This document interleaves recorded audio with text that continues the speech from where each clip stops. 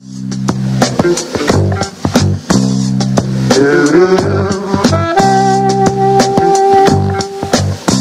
knew he shouldn't have fibbed about Dad making him work.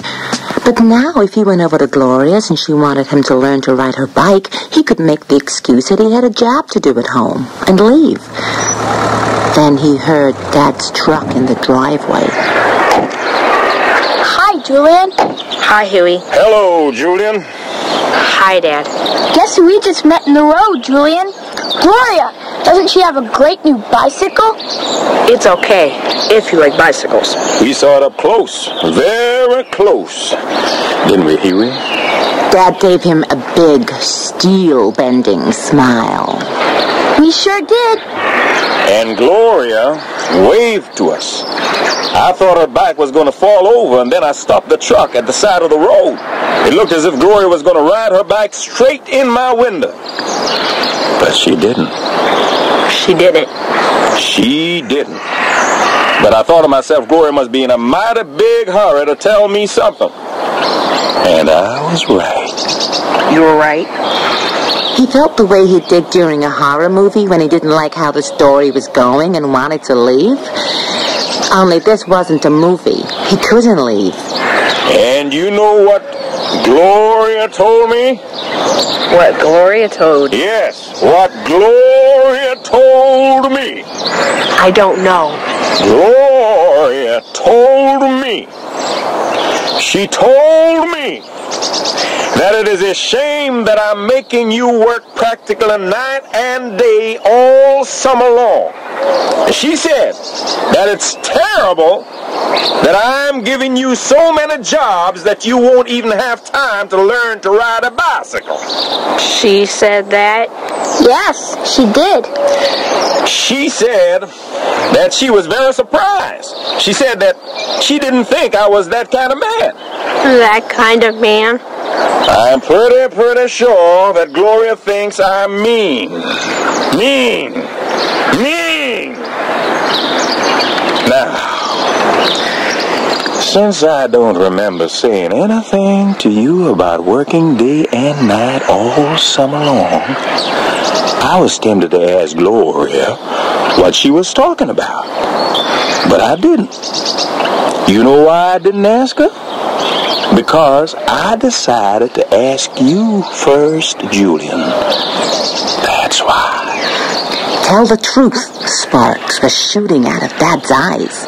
So, now I'm asking, Julian, what was Gloria talking about? Just a minute. I can explain. And he told his brain to come up with something fast. Gloria didn't understand what I meant. I did tell her you had lots of jobs around the house. But what I meant... Yes? What I meant was, I want to work a lot this summer. I want to save money for when I'm a grown-up. Now, let me try to understand this properly. You are a little boy, and you want to work practically night and day all summer long in order to save money for when you are grown up? Yes. I want to save money for a racing car. Do you know how much money a racing car costs? Not exactly. But you want to work practically night and day all summer long to buy one? Definitely. I see. Well, Julian, you're in luck. I think I can keep you busy practically all day, all summer long. We'll skip the nights. Well, what do you say, Julian? Terrible. I mean, terribly nice of you. I mean, work wonderful. What luck. Right after lunch, Dad offered Huey the same great opportunity he'd offered Julian, to work all summer. No thanks. I'd rather go and play at Gloria's house. Then Dad gave Julian his jobs. Julian, would you polish these shoes? All of them? Yes, Julian. I'm sorry there are only 12 pairs. I was saving these 2 old pairs for a dog to chew. But we don't even have a dog. If we ever get a dog. But you might as well clean them anyway. And when you finish the shoes... If I ever finish them. The porch could do with a sweep. And while you're out there, you could brush the cobwebs off the ceiling. That should keep you busy till I get back. Bye for now.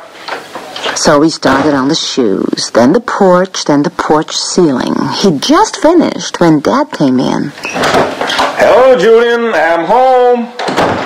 Was it 4:30 already? He'd been so busy the time had just flown by. But oh, how his neck ached from reaching up at those cobwebs. Hello, Dad. I think we're practically out of jobs around here. Really? Don't you worry, Julian. I'd hate you to be out of work. There's still plenty of jobs for you. Why don't you weed the garden? After weeding the garden, it wasn't just his neck, it was his back that was out of order, and his fingers, and his legs. In fact, the only thing that was in order was his brain. Well, come on, brain. Lead me to dinner. His brain led him to dinner, but then nearly made him fall asleep into it. Julian, if you nod one more time, your chin is going to make a crash landing in your dinner. Julian is tired.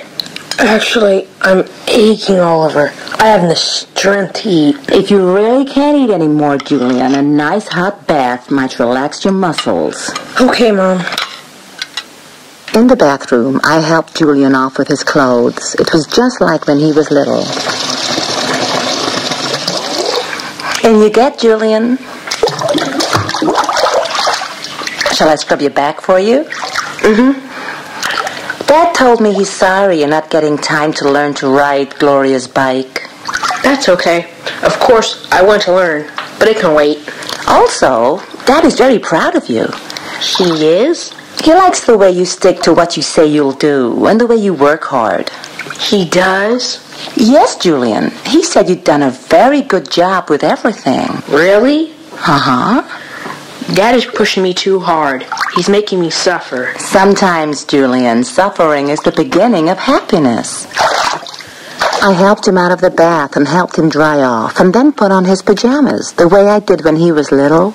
Sometimes we have to suffer a little to do the things that are worth doing, to do the things that really make us happy.